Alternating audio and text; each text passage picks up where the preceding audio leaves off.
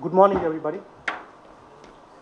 Uh, the first thing that people always say when a vendor gets on stage in an event like this is the fear mongers are here, right? So it's not true, right? We actually had an interesting conversation with a CTO of a bank in Mumbai a couple of weeks ago.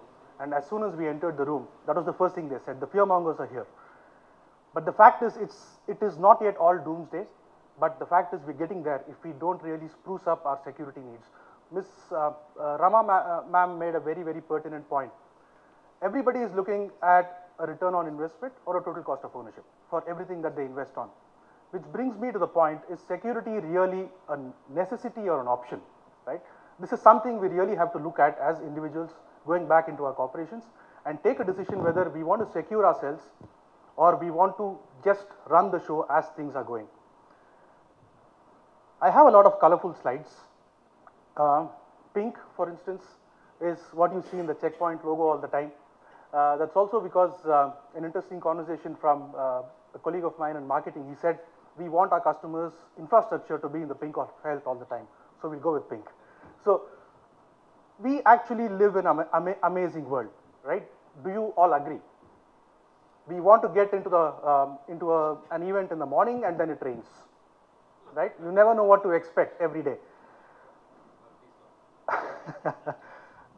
The life expectancy of people across the world is increasing, right? You have poverty reducing, you have literacy rates increasing all around. Why is this all happening? It's all because technology is growing exponentially all the time, right? So I'll give you an example. How many of you know what's on the right? The box that's being loaded onto the plane on the right. How many of you know what it is? Checkpoint guys should not answer. So, that's actually the computer that was used to send Neil Armstrong and Buzz Aldrin to the moon 50, 60 years ago. And today, the phone we have in our pockets are about 20 times, 30 times more powerful than what it is then, all in a span of 50 to 60 years. So which shows the amount of speed with which technology is growing. What is also happening is that we are moving away from connecting to the internet via, people who are as old as me or young as me would have gone through the dial-up networking option to connect to the internet many, many years ago, right? So we just have to pick up our phone now and then we are online immediately.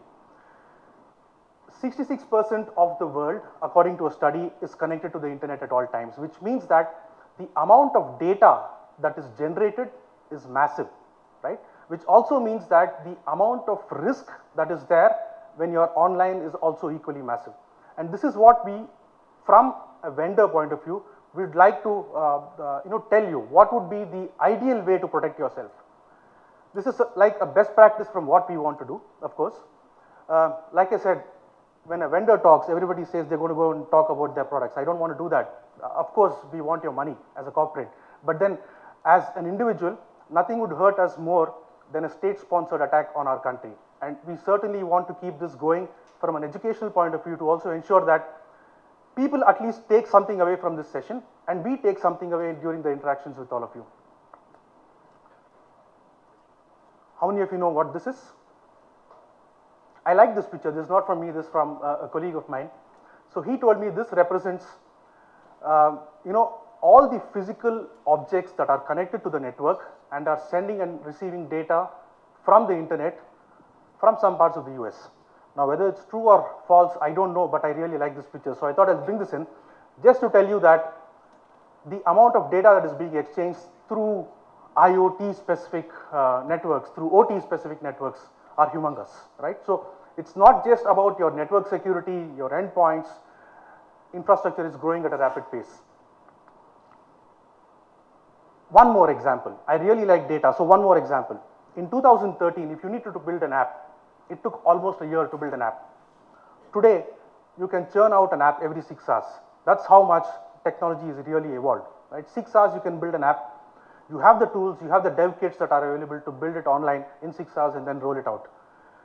But then, the problem again here is, everything is going so fast, are we focusing on security as much as we really have to?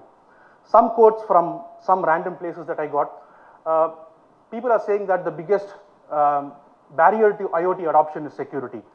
Cloud adoption, security. Autonomous cars, cyber security, right? So people have shown that autonomous cars can be hacked and can be controlled from somewhere outside the car itself. So, like I said, I don't want to be a fearmonger, right? I don't want to predict doomsdays here, but the fact is, if we don't look up security as a key part of our strategy, we'll end up going there some way or the other. It could not happen tomorrow, it could happen, let's say, 10 years from now. Why did I say the infrastructure is changing? Okay, the graphics are not showing up here. We are no longer focusing just on network security, right? People are moving their data centers to the cloud.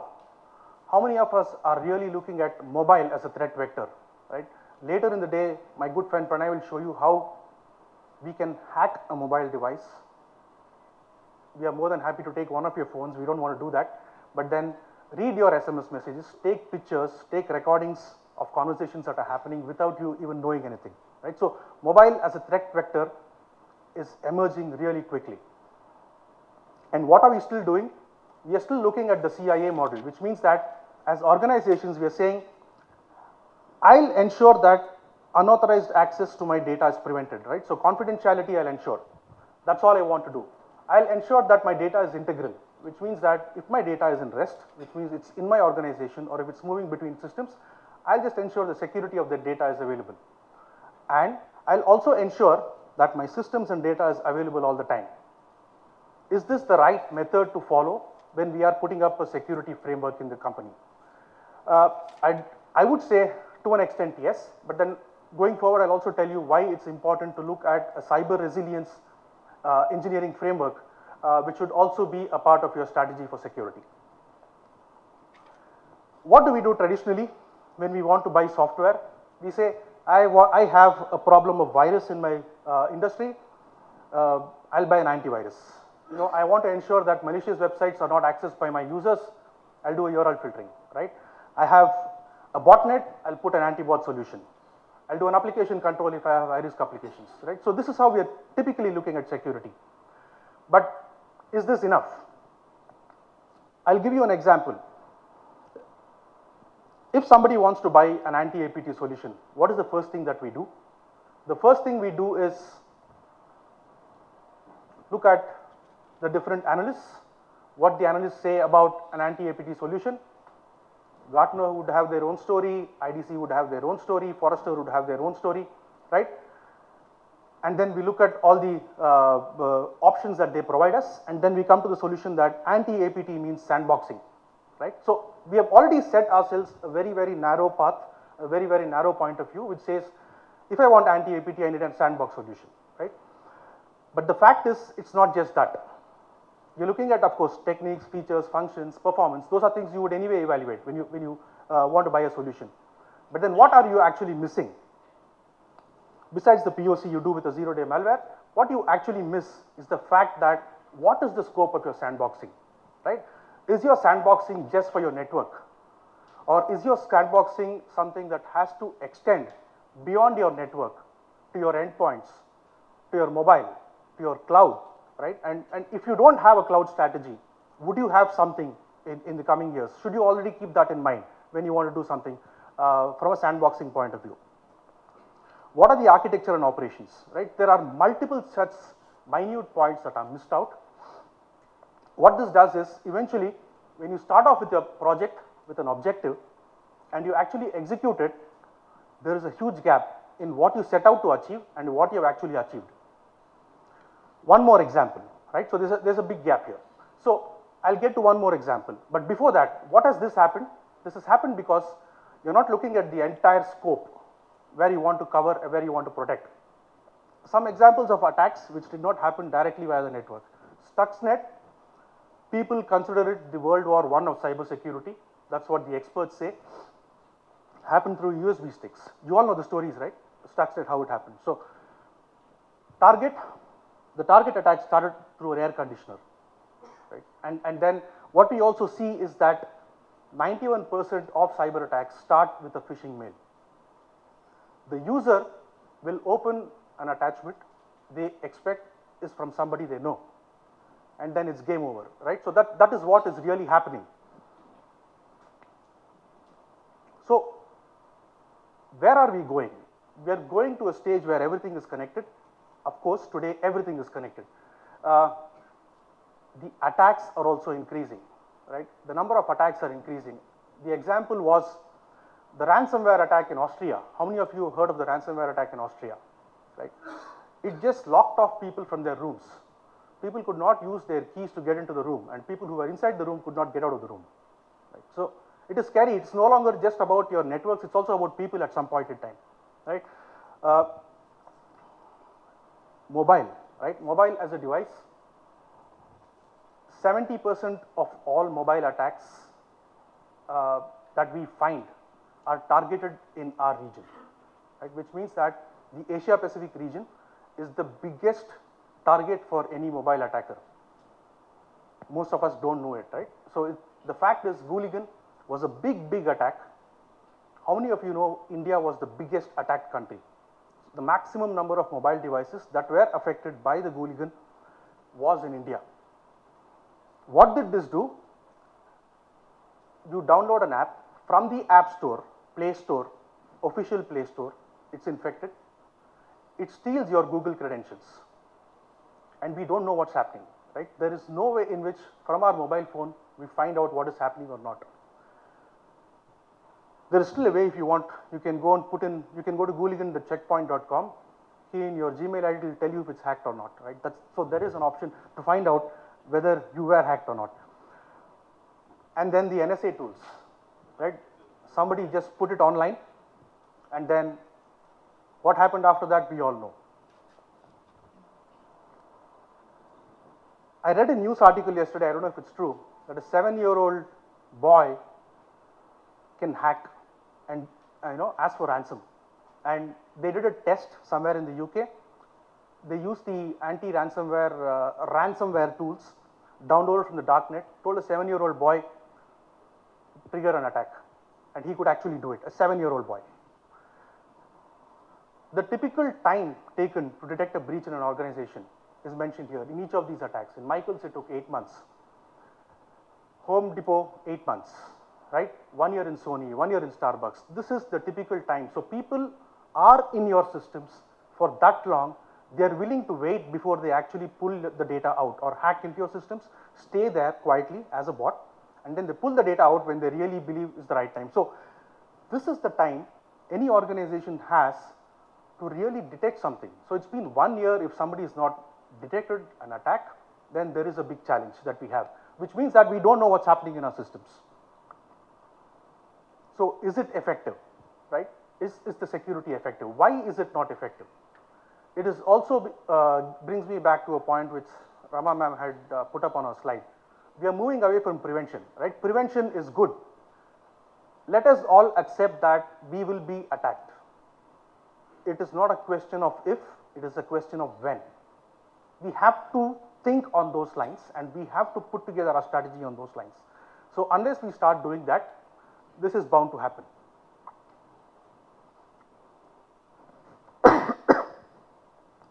So what we are saying is, we are already at that stage. We probably don't know what's happening around us, which is not our fault, but then we are already at a stage where attacks are happening without us knowing. It's not always that an attack happens with us knowing.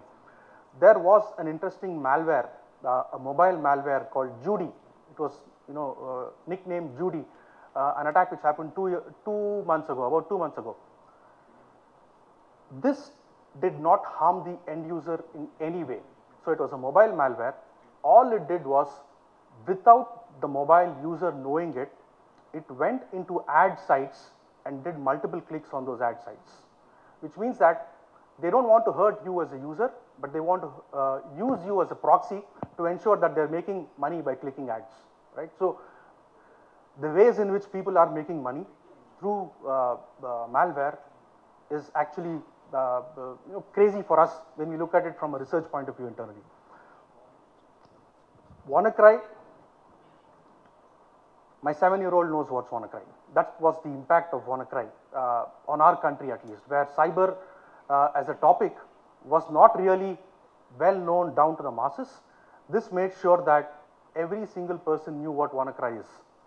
Interestingly, we have about 4,000 customers running on our anti-ransomware solution, and of course, not one of them had to cry because of WannaCry. So, but that's a discussion for a different time. But I just wanted to tell you that this was something which changed the game completely. So, what do we expect as an organization? What we have seen is that for sure it will continue to grow. I was in an interesting conversation with a colleague of mine in Israel during the Cyber Week, right, which happened a couple of months ago. People are talking about hacking the human, right? So hopefully we are not there yet, but then people are talking about, you have an IP, I'll hack you. You have a pacemaker which has an IP, I'll hack you, right? That's the kind of thoughts that people are having. Now while that could be too far-fetched as we stand here and discuss, there are discussions that are happening on this level as well. What we believe is advanced pervasive threats would continue as a lot of customers move to private, public, hybrid cloud attacks would continue, and then mobile for sure. Mobile as an endpoint is something we all have to keep in mind as a very, very key vector of attack in your organization. More or less every organization has a BYOD policy in place, which means that people have their official data on their mobile device. So it is something, please do keep this in mind when you're putting together a cyber strategy. Are we taking the right approach? Probably not. Why do I say this? This is actually a model that was set up by a company called the Mitre Corporation in the US, the Cyber Security Resilience Engineering Framework. So what they are saying is, you have your point solutions today, right? So you have the conventional cyber security.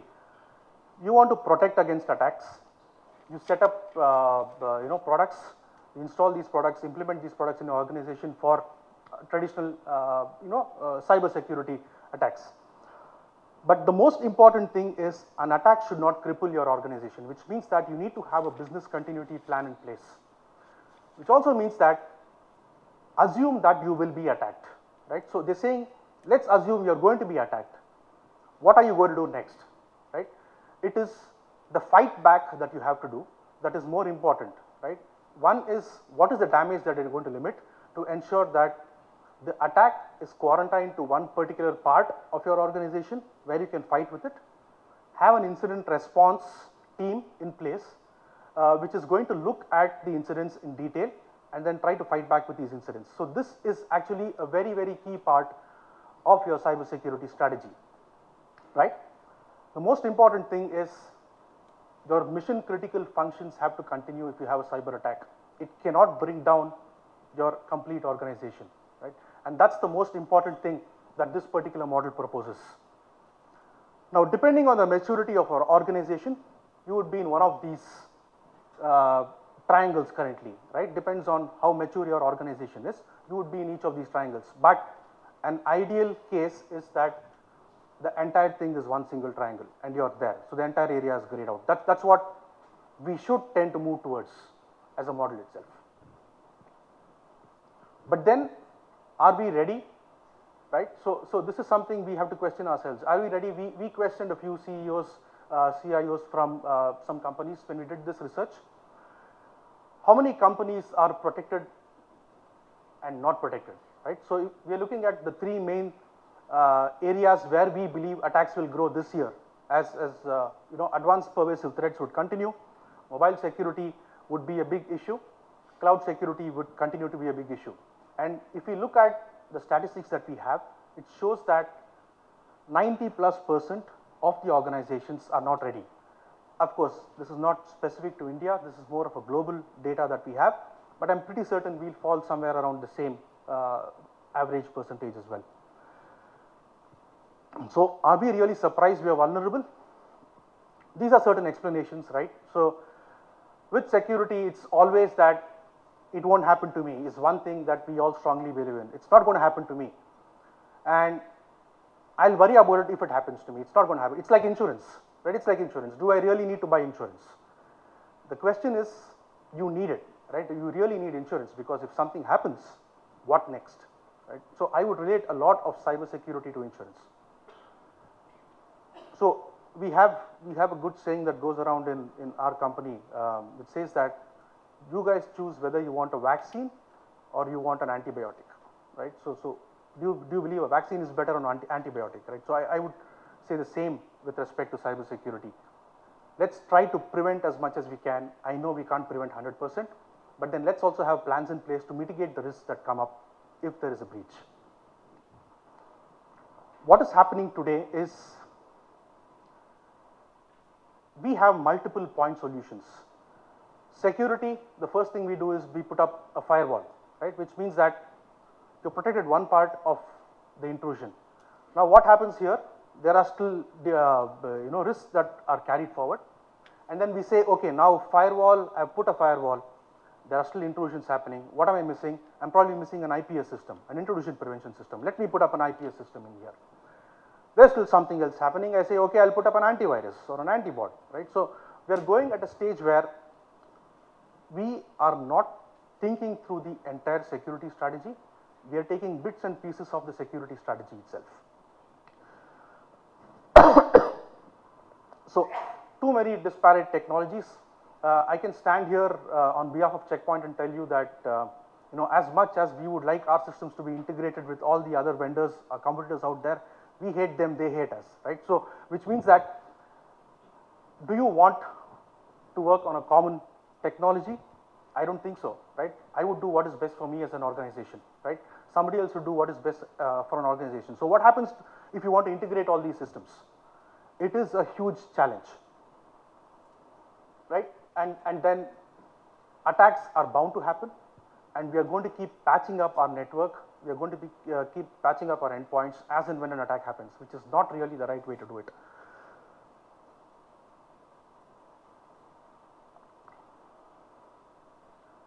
So are we really looking at the right place when an attack happens, right? So we are looking, putting our focus to a specific area of the attack. We are not broadening the horizon of the attack. So we just identify the obvious threats. Now what happens? Okay, I have a strategy for mobile, I have a strategy for my network, I have a strategy for my cloud. So I have 3-4 different point products which are there, and then each of them are looking at their own specific attacks, right? So a vendor who is a very famous vendor in the cloud would focus on the cloud and then try to pick out all the attacks that are coming into the cloud. But what happens to my network? Okay, I have another vendor who's going to look at my network attacks and who's going to tell me what is right and what is wrong in my network, how to set up my network. But then there is a gap between each of these, which means that, is this the way to do it, or do you just broaden the beam?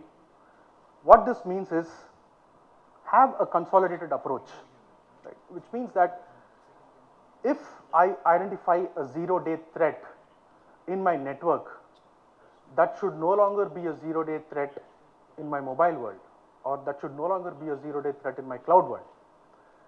If a customer in India is hit by a zero-day application, a minute later, that should no longer be a zero-day in any part of the world, right? That is the most important thing that we'll have to keep in mind. And that is exactly what we are working from an R&D point of view from our company, in our company as well. So our focus is now shifting towards cloud, mobile, and threat as 3 major vectors of attacks. Networks, of course, that's always there, that's always going to be covered and well protected. But what we want to do is have a consolidated approach for every single environment, right? We are already saying, yesterday we were looking at networks and endpoints. Today we are looking at cloud, data center, mobile, and then tomorrow we are looking at IoT, automotive, national security, and then SCADA. But then I don't think yesterday is yesterday. I think yesterday is today, and today is today, and tomorrow is very, very close to today as well, right? So I believe that we are not too far away from a situation where we have to look at the complete environment and decide what we want to do as an organization. So what do we suggest? Of course, like I said, we want your money, but then what we are saying is, it's not just about your money. Have a complete consolidated system which will ensure that any threats, known or unknown, are blocked before it gets down to your network, to your endpoint. Now, like I said, that's not going to happen, right? That's not going to happen. Let's accept it. The fact is, what do you do if something like that happens? Right? That's exactly what we are focusing on. And this brings us to our consolidated architecture called Checkpoint Infinity, which we just launched a couple of months ago. What is this? Is this a product? It's not a product, right? What we are trying to say is that it does not matter what you want to protect in your organization, right? Make everything consolidated. Now, imagine the life of a security administrator who has to manage every single thing in his organization from one single management console, right? If I have to manage my cloud, I have one management console to log into. If I have to manage my mobile, I log into one single console. I don't need multiple consoles. So we are trying to make the life of the actual end user really easy without impacting the usability for an end user. That is what we are trying to do here. And at the heart of everything here, at the heart of everything is something we call as a threat cloud, right? This is really what keeps us running. So what do I mean by the threat cloud? It is actually a cloud that we host, which has about 15 million malware signatures. So every single time there is a zero-day attack that we identify, its hash is taken and uploaded in the threat cloud, which means that it's no longer a zero day for any other customer who's connected to the threat cloud, right? So, and this is the heart of everything we do. And here is an example, right? At 11:30, I get an email with an attachment, a PDF attachment. I block it. By default, Checkpoint believes in scanning these PDFs, removing the macros, removing all the objects that could potentially carry malware, right? So what we say is we will remove it. If you want it, if you genuinely believe it's safe for you, a bank in fact told me that you cannot remove an Excel macro, I cannot work on it. We're saying that let's take the first step of prevention and send this to you. If you believe it's genuine, you have the option to retrieve it in a second, right? Now we are blocking this attachment, and then what we find out is that through our sandboxing, which is not the traditional sandboxing, we have two layers of sandboxing called CPU and OS level sandboxing. We find out that this is a zero-day malware. What we do, the first thing we do is go to our threat cloud, we update the CNC server information, we update the file hash at 11:30. At 11:31, this is no longer a zero day for any customer anywhere in the world. Somebody in Russia could open that attachment, nothing will happen, right? And at 11:32, I decide that my email has been blocked on my laptop. I need to open this mail. I'm going in through my mobile device because this is a PDF I know. For me, Checkpoint has no clue what they're doing. They're just blocking something and then telling it's zero day. I know the guy who sent me the mail. We're still going to block it on your mobile device. You cannot do it because we believe it is a harmful PDF file. You should not be able to open it. Now, as an end user, I can go and tell it's not harmful. I know better. Give me the document back, right? So we'll send you the original documents, but not before passing it through the sandboxing process, the multi-level sandboxing process. Once that happens, we tell you, okay, you can keep this file. We found something in the sandbox, so you can keep this file without the macros. Or we tell you, it is malicious. You can do what you want. We're not going to give it to you because we believe prevention is much better. Likewise, you could do that on the cloud. You could go on a virtual machine on a cloud, trying to connect to this file. It's quarantined. So it does not matter which vector you're trying to access. A zero day in one vector is a zero day in all vectors according to us. Another example, this is, I'll have to run through this. What I'd like to say here is,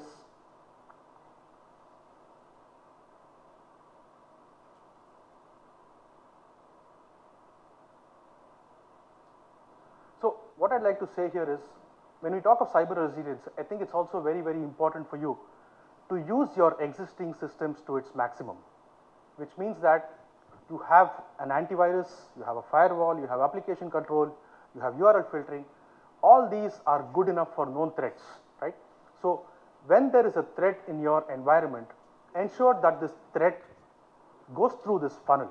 All the known threats are going to be filtered at the very first place when you start doing this. The unknown threats is what the bottom part of the funnel should identify, right? So filter as much as you can. Let your existing systems be resilient enough to hit back the first time. So we are not going to get 0-day attacks every time, except in the mobile world, right? Where everything is a 0-day. All the unknown attacks can go through the bottom part of the funnel, where you identify it's the 0-day. But what is also very, very important is the fact that you're sending this intelligence back to the top of a funnel, right? So you need to send this intelligence back to the top of a funnel, which means that the next time it's a known, and this should be stopped not at your sandbox, it should be stopped at your firewall. It's very, very important to build a resilient system like this. Of course, it's also very important that you have a proper forensic analysis of what has happened, and you have a strategy in place to mitigate the damage that could potentially happen.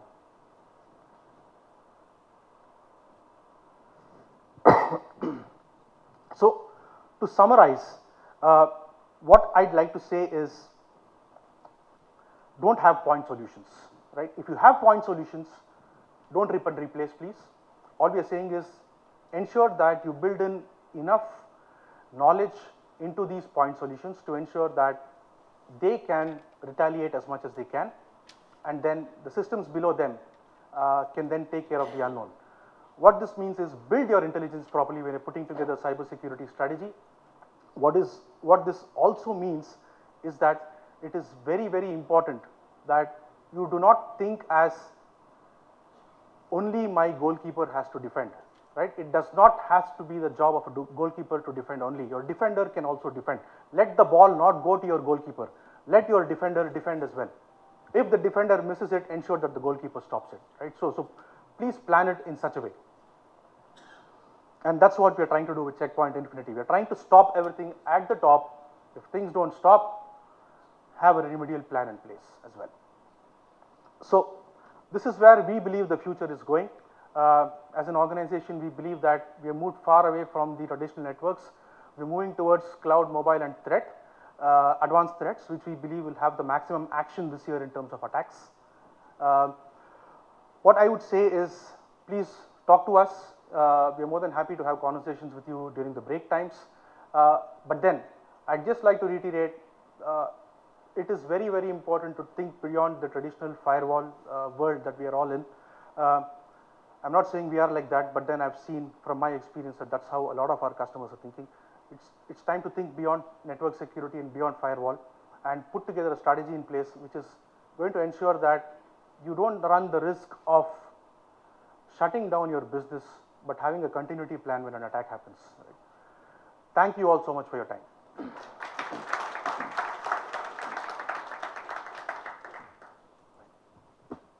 Ladies and gentlemen, Venu would be here till evening, so you can ask as many questions as you want. Yeah. And we'll just take a small break, but before that, Venu, can I request you to be back on the stage, please? And Rama, may I request you to give a small token of appreciation on behalf of NASSCOM.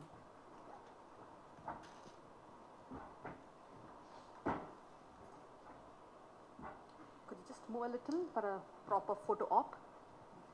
Thank you, ma'am. Thank you. So as I mentioned, let's just take a small break because we are actually running